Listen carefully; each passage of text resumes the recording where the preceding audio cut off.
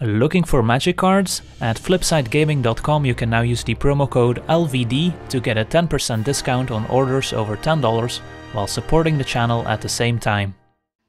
Let's take a look. Alright, so Korvold, the Fae-Cursed King, 5 mana for a 4/4 flyer.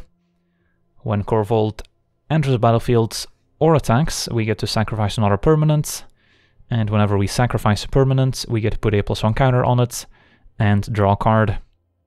So pretty nice value engine if we can kind of feed it and provide sacrifice fodder.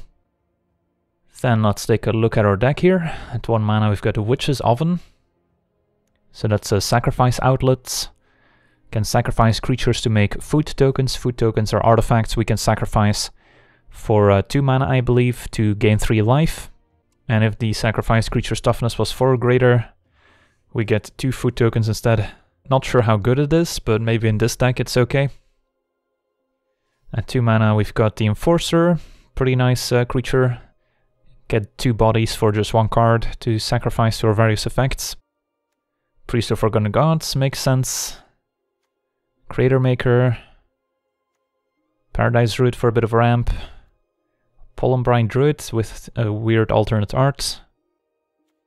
Woodland Champion. This looks like my Jund deck I made a video about yesterday. Dreadhorde Invasion. Provide more sacrifice fodder. Mask of Immolation here too makes sense. The Arcane Signet, gonna see this in every deck. Golden Egg also works quite well. And then at 3 you've got Playcrafter. Krenko to make tokens, hopefully. Evolution Sage, didn't notice we had a major proliferate theme, but I guess Korvold gets +1 counters. So I've got a bit of that going on as well. Brontodon makes sense, another creature that can sacrifice itself. And Judith makes sense too, Mayhem Devil is great. Prowler for more ramp. Savvy Hunter, that's a new one, 3 mana 3/3, when it attacks or blocks we get to make a food token, and we can sack 2 foods to draw a card. That's pretty interesting wording. It sounds a little strange, sacrifice 2 foods, but I guess this is the world we're living in now. And then Rhythm of the Wilds to give creatures hastes or +1 counters. And then at 4 I've got the Vampire. Fine Broker's great. Bake into a Pie, another food-related item. So probably don't want to play the Jund deck if you're hungry. Destroy a creature, make a food token. And then Angrath to provide more sacrifice fodder. And a Death Sprout. And then at 5 we've got Sir Conrad chilling in this deck as well. Sir Conrad's just in every deck apparently. Rapacious Dragon also plays well with our champion and treasure tokens in general that we can sacrifice, play well with Korvold. Keeper of Fables, that's a bit of a strange one. And Moldavine Reclamation's great. And then we've got a bunch of expensive cards. Thorn Mammoth, 7 mana 6/6 Trampler. When it or another creature enters the battlefield, the Mammoth fights up to 1 target creature we don't control. Alright, so the Mammoth doesn't mess around, can be quite strong. We've got Taste of Death, 6 mana, each player sacrifices 3 creatures and we get to create 3 food tokens. It's pretty gruesome art. I can dig it. Blood-Soaked Altar makes sense. Izoni, and then Find Finality as our sweeper. Alright, so there's a lot going on in this deck. It's a little bit all over the place, but the sacrifice synergies are the thing that kind of tie the deck together. And then let's take a look at our mana base real quick. So this one gets Stomping Grounds as the only shock land. Let's take a look at new arts. Ooh, that's a pretty forest.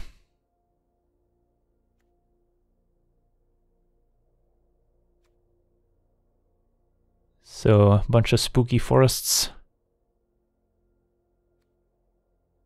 And then some more mountains, and then the swamps. Ooh, that's cool.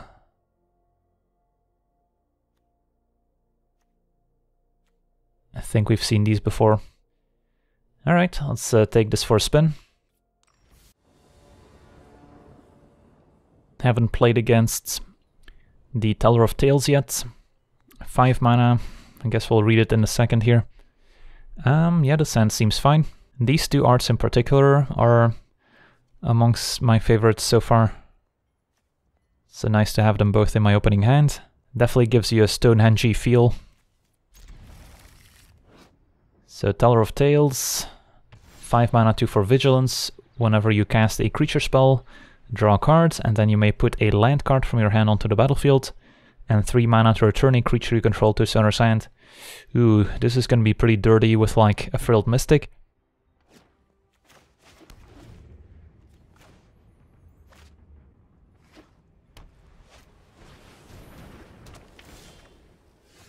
Tome of Legends, basically a way to draw a ton of cards. Alright, let's play Enforcer.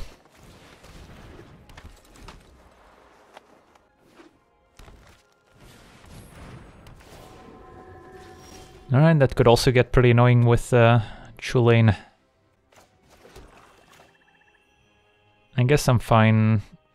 Yeah, just playing Devil, saying go, can't really attack because of the Spirit. If I could have attacked, I think I probably would have. Trading this for the 3/3 seems acceptable. Also can't forget about Evolving Wilds plus Mayhem Devil dealing 1 damage. So that could definitely come up. Alright, we found our victim. This Wayfinder's not gonna know what's gonna hit him. Ooh, Frilled Mystic on top. Not looking forward to that. Although at least they're still missing the second green source. And we get to play Krenko here. Alright.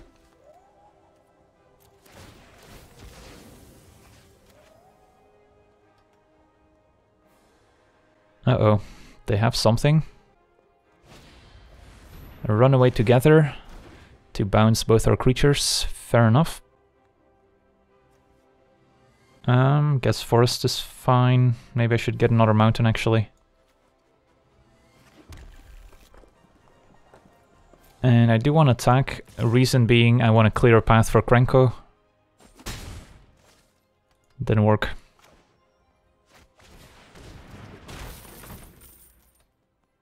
Have I seen the new Garruk? I have. Looks pretty interesting.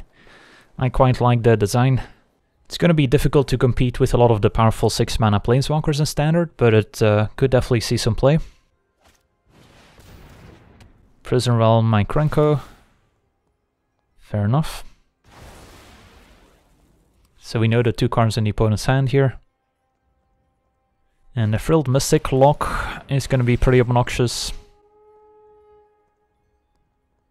So definitely want to try and play Korvold here while we can. Alright, that one could be good.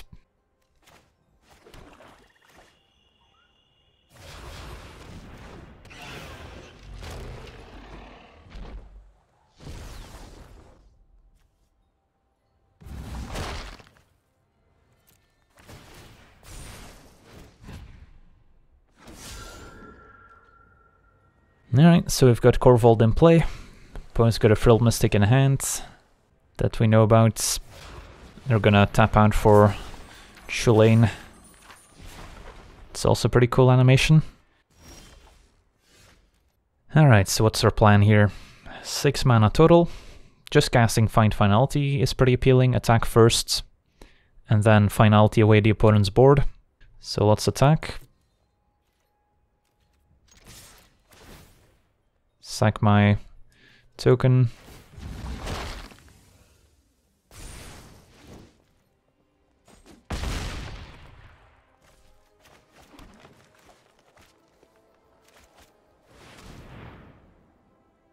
What do I think about the adventure mechanic? I think it's pretty cool. Definitely looking forward to seeing more cards with it.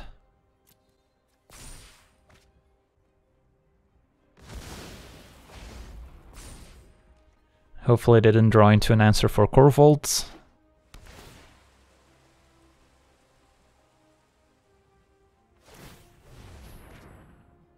They're digging. And our opponent explodes. Alright, so Korvold getting it done here.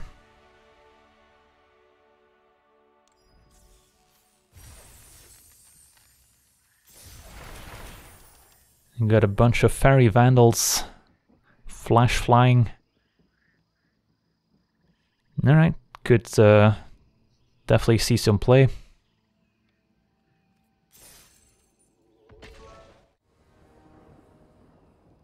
What about this hand? Do have some ramp with the Prowler. Don't hate it.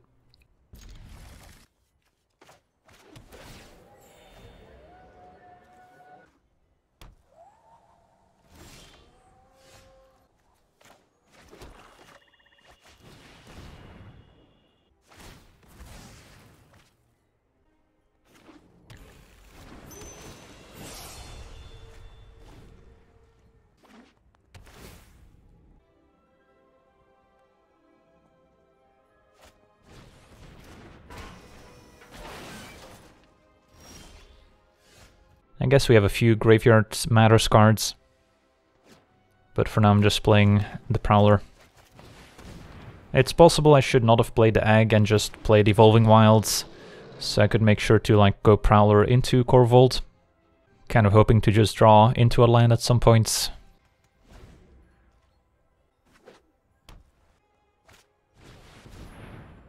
There's a banner, and of course sacrificing the Egg to Korvold is pretty good value.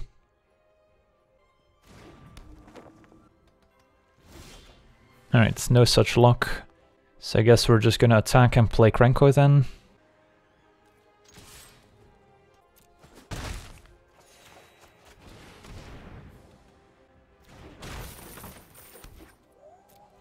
And I'm probably fetching Swamp. That's fine. I guess I will get to draw quite a few cards, or get to make quite a few treasures, since I'm about to draw a few extra cards here, but I'll take a beating from Krenko. I mean, I could play it conservatively, not give them any treasures, just hit them with Krenko in the meantime, but I think I want to get Korvold out there. So play Korvold, sacrifice a golden egg.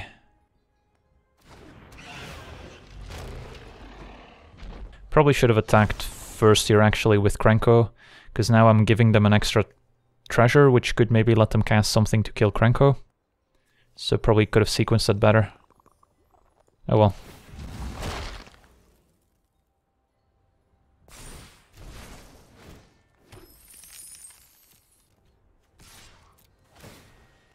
Alright, we do get to attack.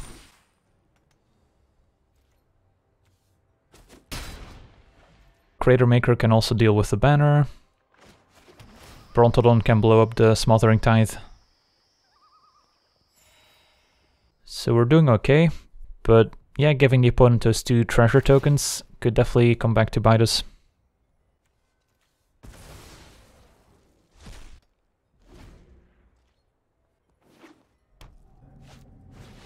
Ooh. Well, that's quite a setback.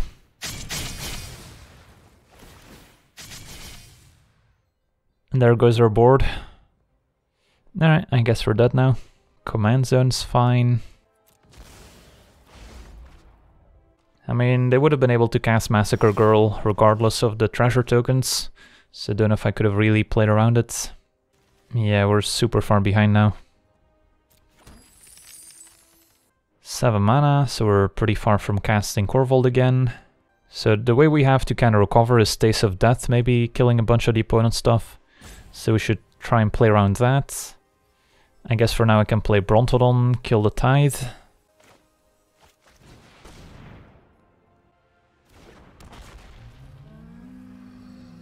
And I guess I can wait on killing it.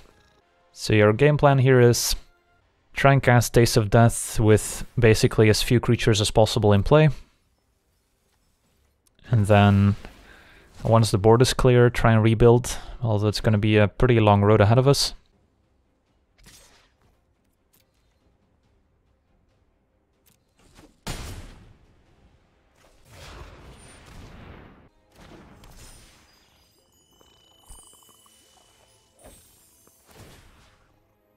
I think I want to be mana efficient and use it now.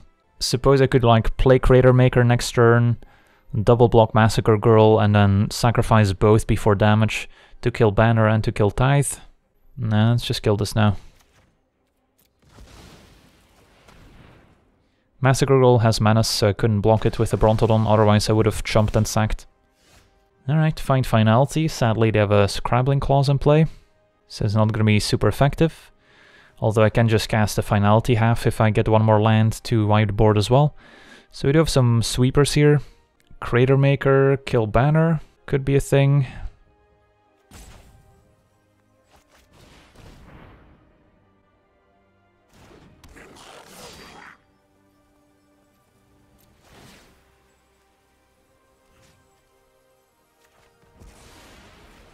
If I had more red mana, I could have maybe tried to combine Devil with Crater Maker to deal 3 damage to their commander, but yeah, and I didn't really want to cast Find since they have the Scrabbling Clause up.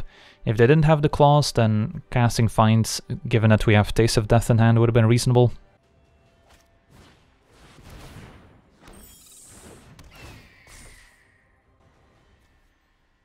Uh-oh, opponent's going too wide for the Taste of Death, so I'm going to be forced to Finality instead here.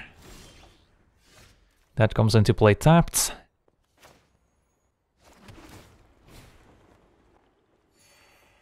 I guess if I play the Devil it survives Finality if I put 2 counters on it, so that's fine.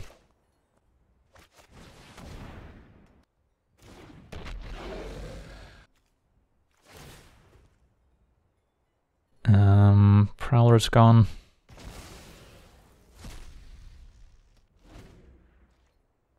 There are no counterspells in the fairy deck, it's good to know.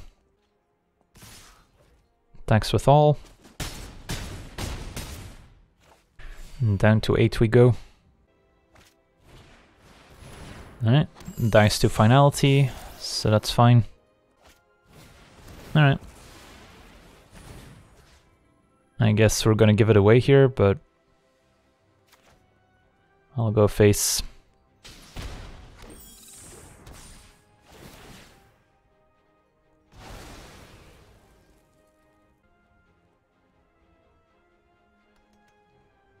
Alright, so we're kind of gonna be at parity here after this Finality, which is all we can ask for. They wiped our board, we wiped their board. They just have a bit of a life total advantage here, 24 to 8, and they get to add to the board first. So we're behind, but not by all that much, especially considering we have a Taste of Death to maybe wipe the board again.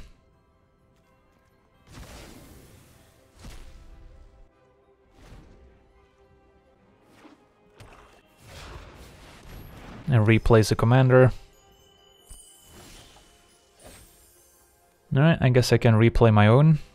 Although, then the Taste of Death becomes a lot worse, since I don't really want to sack my own dragon, and it's gonna be a while before I have 3 creatures to sacrifice. So maybe I should just like play some random dorks. How bad is it if they get to untap with this? It's definitely an issue, but I think I gotta play Korvold.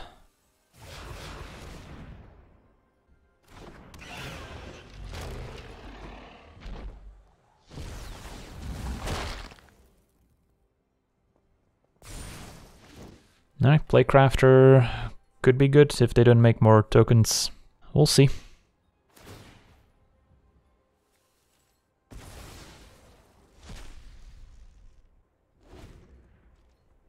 Yeah, there is a good argument for just casting the Taste of Death there, killing Alela, before they make a bunch of fairies and we don't even get to kill Alela. But using it as a 1-for-1 removal spell without progressing our own board also doesn't feel great. I guess we would get to make 3 food tokens, and we can then sacrifice those to Korvold. Would have been reasonable. Alright, I guess to the command zone you go.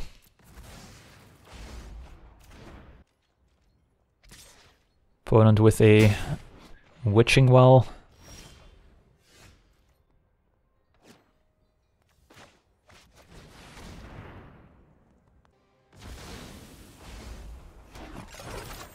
Ooh, some delicious food. It's all the same food token. It's not the healthiest diet. Alright. Keeps coming back. But now the Playcrafter is a pretty nice answer.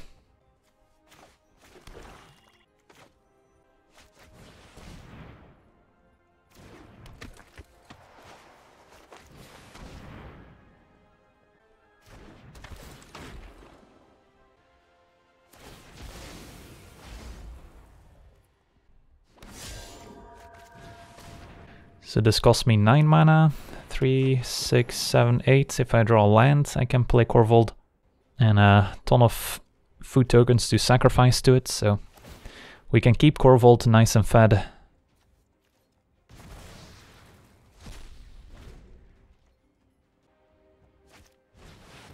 Uh-oh. What is this? 7 mana, 4/4. Artifact creatures you control have flying, and at the beginning of combat, you may have target a non-creature artifact become a 4/4, which also has flying. Well, we did draw the land, luckily. So you get to play Korvold, but these elders don't mess around.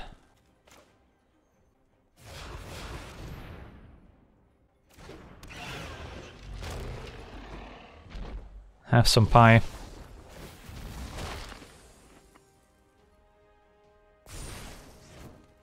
Alright, some more pie. It's gonna be nice next turn, if we're not dead. And we'll exile. Don't think Renko's gonna get there anymore.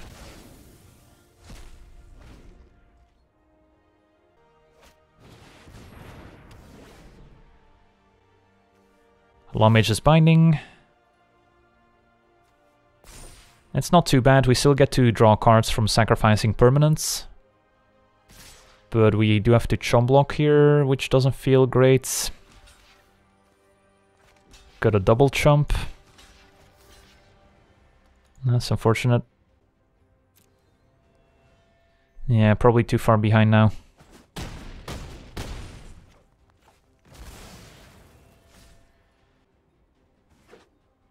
So, well, still had a pretty sweet game here. Opponent had Massacre Girl to send us back to the Stone Ages.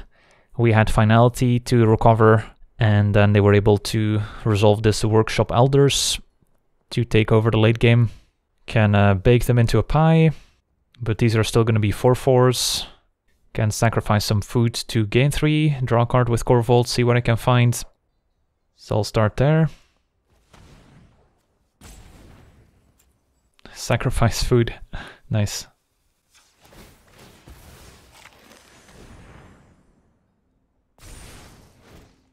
Sir Conrad doesn't really help. Let's sacrifice more food.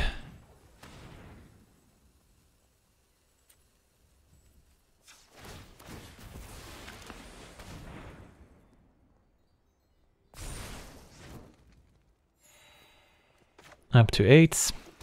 So I can bake the elders into a pie. And then still sack a token, so I'm not dead. Oh, I guess never mind. If the elders dies, they no longer have flying. Alright, so definitely want to kill the elders.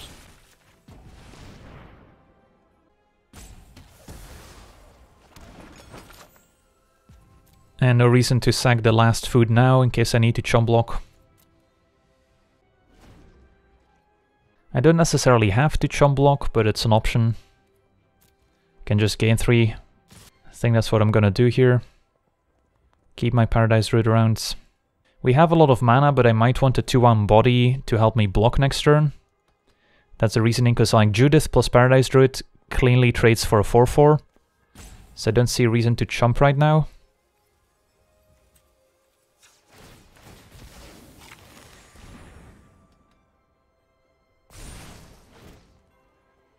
Well, probably not activating the altar anytime soon.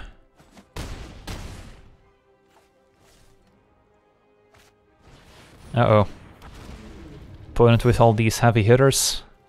Shimmer Dragon. Tap 2 untapped artifacts to draw a card. 5/6 flyer. I guess Bloodsoaked Altar can make a demon.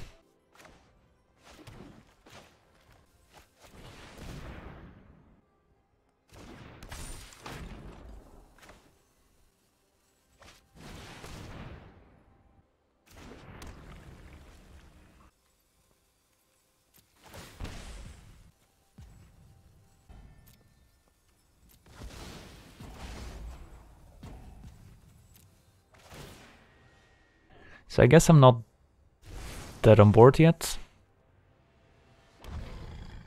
So this trades for the dragon, this trades for a 4/4, and this chum blocks.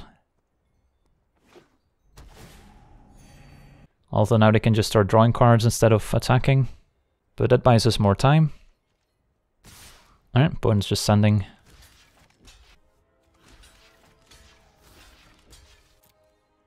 Because Judith doesn't trigger off tokens, so I only get to deal 2 damage here.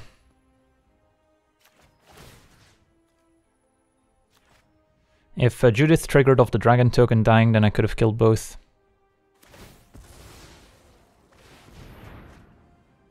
Oh, I guess, yeah, our opponent can just sack it in response. Makes sense. But I guess same goes for the claws.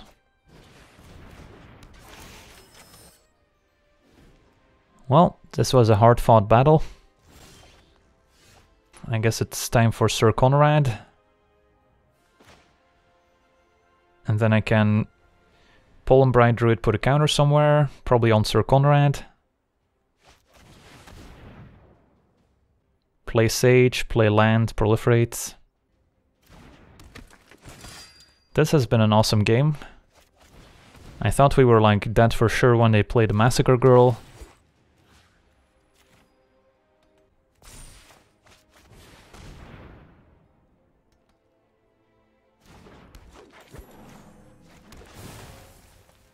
I guess it would have been reasonable to put the counter on the Evolution Sage and proliferate to kind of diversify a little bit. Yeah, maybe that would have been better. Because now if they kill Sir Conrad's, I'm in trouble.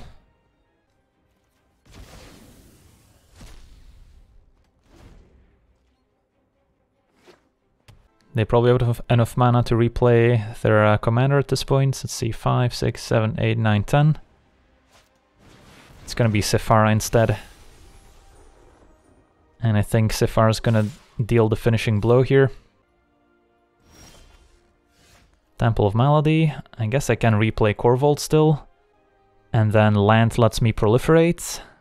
It's still only gonna be 6/6, which is not enough to kill or trade for Sephara. Man, so close.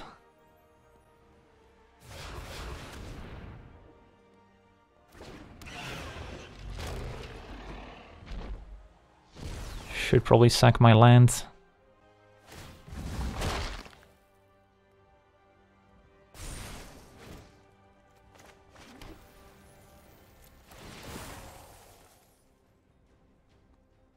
I guess I could have sacked Altar, but there's a chance I can gain life somehow and activate it once again. Does this do it? Not really.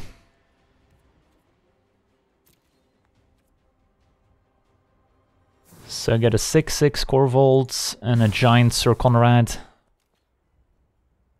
But yeah, not quite enough. Attacking with Sir Conrad probably doesn't accomplish a whole lot.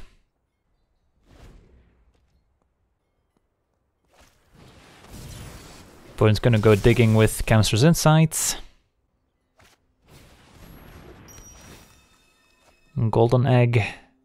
Yeah, if only we had one more counter on Korvold to trade for Sephara. But now we're gonna be forced to chum block.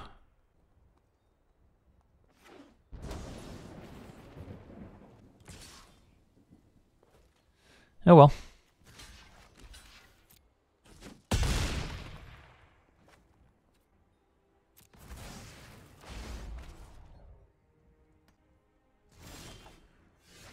Alright, I think this might be the actual end of the line. I think we're out of options. I can activate Sir Conrad a few times. Didn't think there's anything I can mill over that's relevant. Yeah, I maybe should have put Korvold in the graveyard in case I drew a fine broker. Yeah, that's also fair. If we put Korvold in the graveyard, they could Scrabbling Claws it away. I think there's only one thing left to do, chat. And you know what it is. First off, Sir Conrad gets to be activated a few times. But it's gonna happen.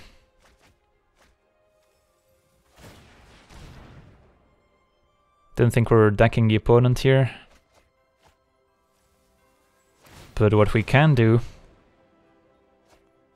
is commit some honorable seppuku.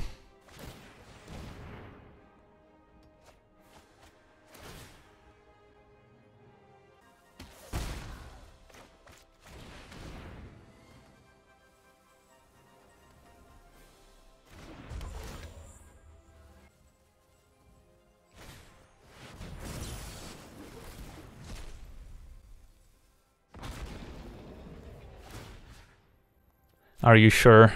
Yes, I am. No, that was a pretty epic game.